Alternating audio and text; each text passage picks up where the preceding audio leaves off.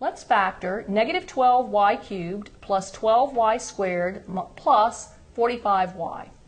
We're going to begin by looking for common factors. So we can note, first of all, that because this leading term is negative, one thing we can do is to factor out a negative value.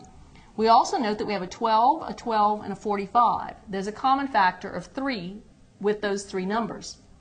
We also note y cubed, y squared, and y has a common factor of y, leading us to the ability of factoring out a negative 3y from all three terms. Let's see what's left. If we take negative 3y to come back and end up with a negative 12y cubed, we would need to multiply by 4 and then by y squared. Because we're factoring out a negative, we're going to need to have a negative sign in between the next two terms to end up with a positive when we multiply through. 3 times 4 will end up giving us a 12, and y times y gives us y squared. And finally, factoring out a negative 3 from our last term is going to give us a negative 15. And if we factor out the y, we're not left with a y value. So this ends up being the first step in our factorization.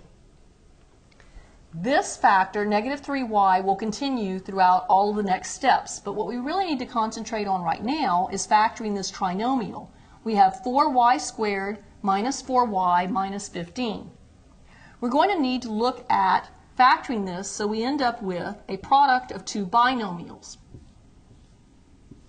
Now, what we're interested in doing is trying to decide what values will go into these blanks. We can do so by looking at our various combinations. So we're going to look at the combinations we can come up with in order to end up with 4y squared. So just as an aside, what we're going to do is take our 4y squared and note that we could have 4y multiplied times y, or we could have 2y multiplied times 2y. Now we're going to look at our last term, which is a value of negative 15.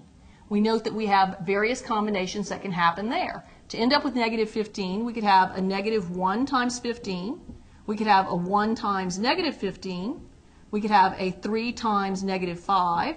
Or we could have a negative 3 times 5. We need to come up with a way of looking at all of these various combinations in order to see which one actually will give us our middle term of negative 4y. So we're going to do it in kind of a chart format. Let's start off with the 4y times y, and we're going to look at our various combinations for our values that will give us our negative 15.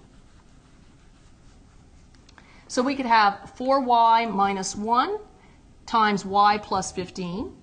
We could have 4y plus 1 times y minus 15.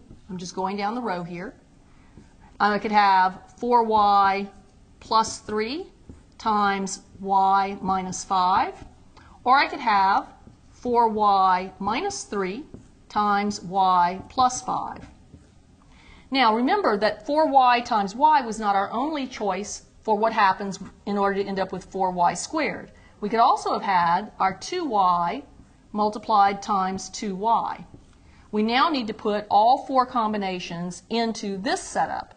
So we could have 2y minus 1 times 2y plus 15.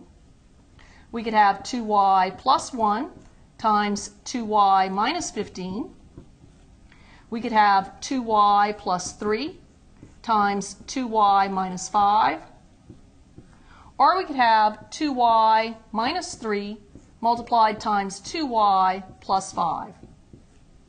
Now at this point, we know that any of these combinations are going to end up giving us the first and the last terms correctly. In other words, we know that 4y times y is going to give us 4y squared. We know that the minus 1 times 15 is going to give us our negative 15. What we're really interested in is what happens with the outer and the inner terms when we multiply. Our outer term here is going to give us a plus 60y.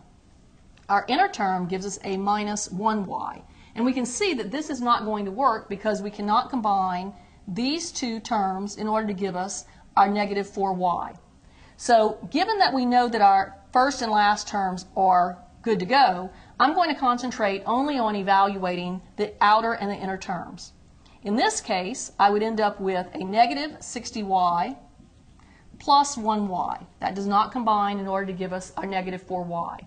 In our next entry, we would end up having a negative 20y plus 3y. That's not going to give us our negative 4y.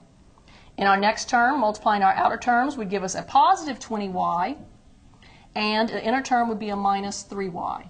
That's 17y, and that's not going to work.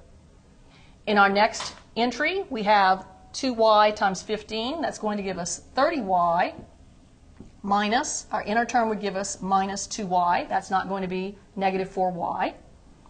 Our next entry, we'd have a 2y times negative 15, which would be negative 30y plus 2y. That will not give us our negative 4y.